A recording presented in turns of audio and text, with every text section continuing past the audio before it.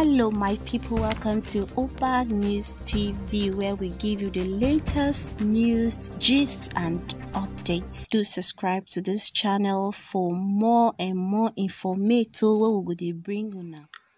Hello viewers and welcome to breaking news on Opagnewstv. Now our headlines.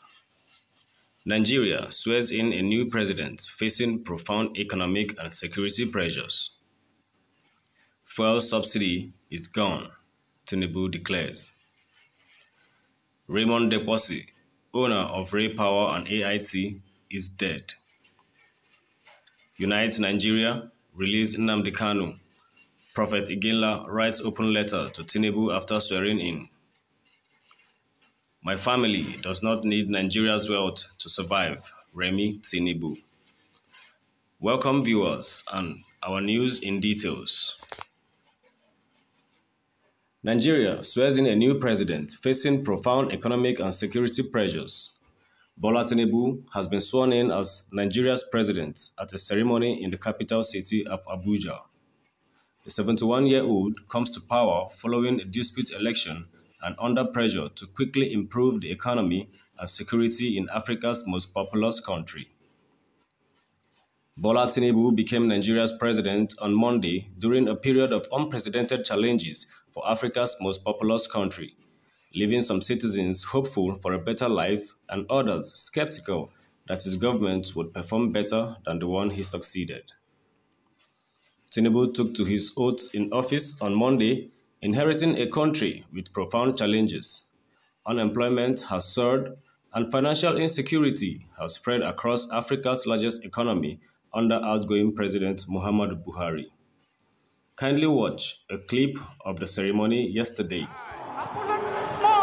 Bola Ahmed Tinubu do solemnly swear that you will be faithful and bear true allegiance to the Federal Republic of Nigeria, that as President of the Federal Republic of Nigeria, I will discharge my duties and perform my functions honestly, to the best of my ability and faithfully in accordance with the Constitution of the Federal Republic of Nigeria and the law.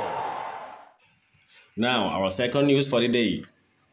Fuel subsidy is gone, Tinubu declares.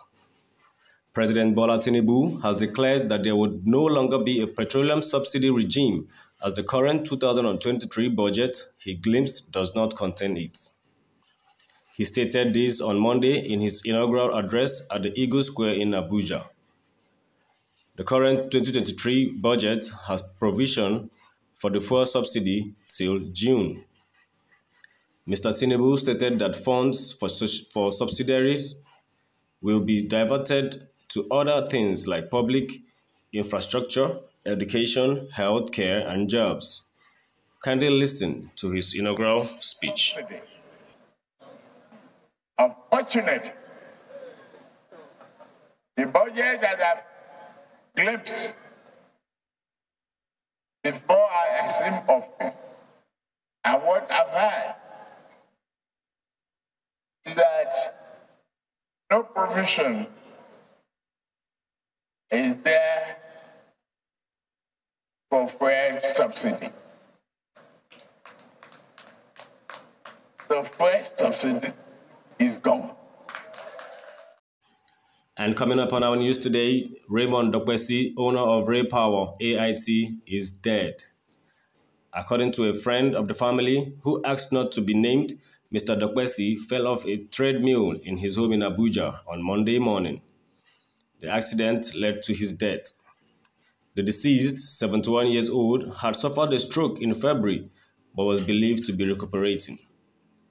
Mr. Deposi's son, Raymond Deposi Jr., later confirmed the death in a statement issued on behalf of his family. The family will release further details on the funeral arrangements in due course, he said. Unite Nigeria released Nnamdi Kanu. Prophet Iginla writes open letter to Tinubu after swearing in. Prophet Joshua Iginla of the Champions Royal Assembly has written an open letter to President Bola Tinubu following his inauguration. Iginla urged Tinubu to unite Nigerians and solve the major socio-economic, religious, and ethnic problems confronting the country as the father of the nation. He also urged the newly sworn-in president to forgive the leader of the indigenous people of Biafra, IPOB, Nnamdi Kanu. And last on our news today, and many more to come up, the wife of the president-elect and current president of Federal Republic of Nigeria, Bola Tinubu, Mrs. Remi Tinubu, has said that her family does not need Nigerians' wealth to survive. The wife of the president-elect, Mrs. Oluremi Tinubu, has said that her family doesn't need the wealth of Nigeria to survive. According to Mrs. Tinubu, God has already blessed the family with what it needed to survive. She made these remarks on Sunday during a speech at the presidential inauguration interdenominational church service at the National Christian Center in Abuja. Kindly listen. Come together for us to be renewed in our hope again. To hope in Nigeria. Young children have sang here today. They are expecting the best for Nigeria. Nigeria's wealth is the commonwealth of all. It belongs to everyone. God has blessed my family.